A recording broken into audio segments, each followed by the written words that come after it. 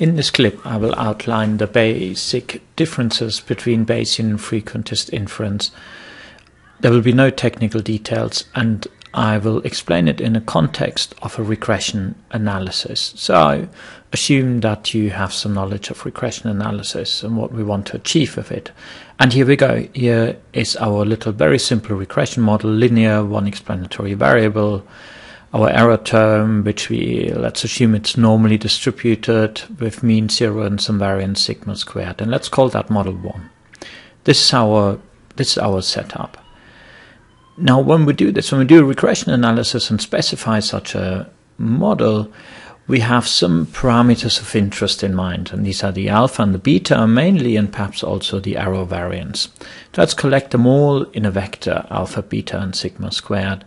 But now, for reasons of simplifying the slight graphical analysis that is going to come, let's just concentrate on these two, the alpha and beta. So these are the coefficients which perhaps describe the relationship between, let's say, wages on the left-hand side as the y variable and the years of schooling as the explanatory variable on the right-hand side, to just pick a very simple example. Right, so let's concentrate on the alpha and beta as the coefficients of interest. Now we'll juxtapose what frequentists and what Bayesians would do. Now firstly the setup, and that's very important. A frequentist would basically say, all right, I'm interested in that theta, and the theta is unknown, but it is fixed. There's one true value for the alpha, the beta and the sigma squared. A Bayesian, however, would say that theta is a random variable. So it doesn't make sense to only talk about one true fixed value of theta. There are many values of theta that would be possible. Now, what do we want? A frequentist basically wants one estimate of theta, theta hat, something he or she would call the best estimate, however best is defined, the best estimate of the unknown but fixed theta. We are after one value, and that makes sense because we think there is really one true value.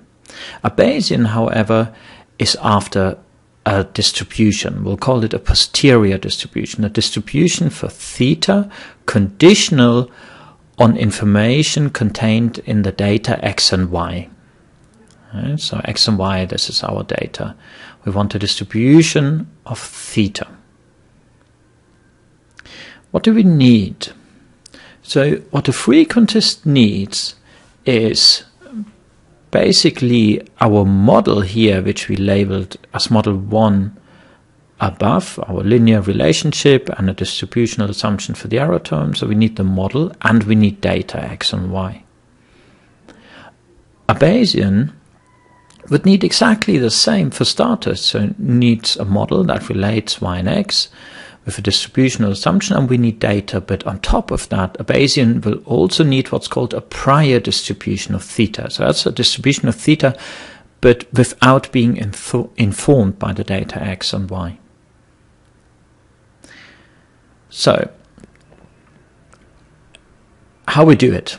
So, how do we get what we want? What would a frequentist do? Now, that sort of depends what estimation method you use. If you do a course in econometrics, you would know some different ones. For instance, OLS, you get beta hat by just calculating the covariance between y and x and divided by the variance, and the best value for alpha hat you get using this little formula. And if you need to use maximum likelihood, again in this clip I'm not going to explain what that is, you either know it or you don't.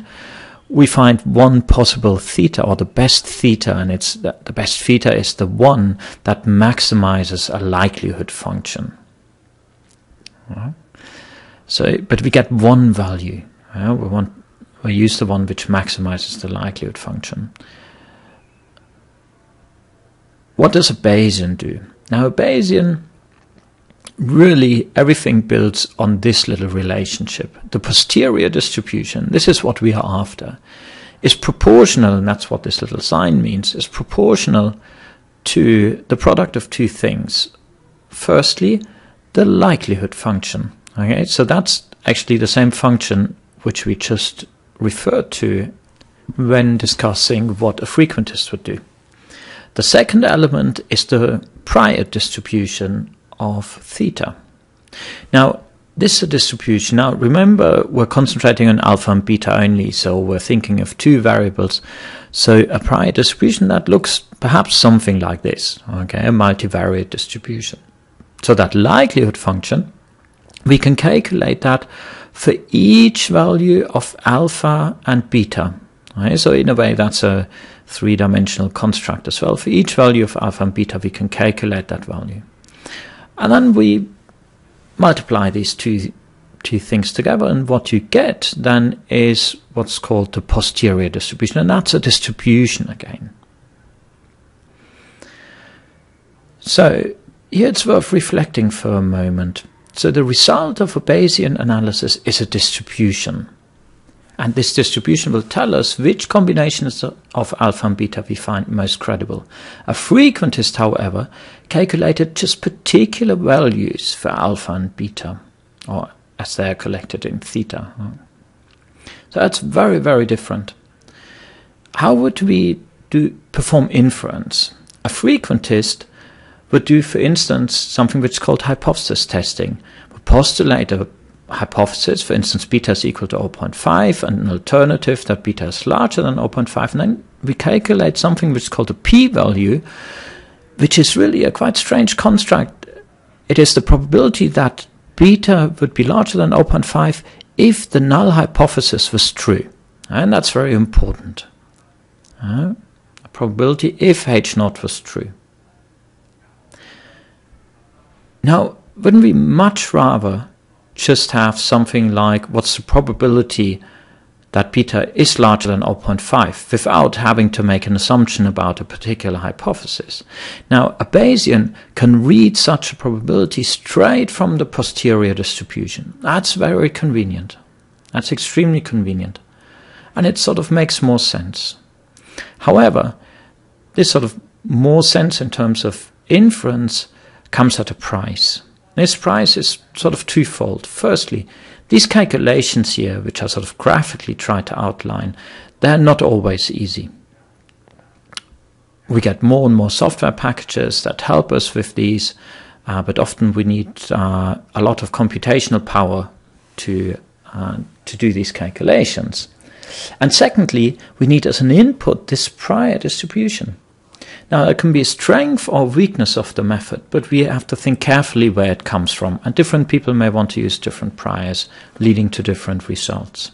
Now, all of these differences really originated from this different assumption at the beginning. A frequentist assuming that theta is unknown but fixed, and a Bayesian assuming that the theta is unknown but is really a random variable.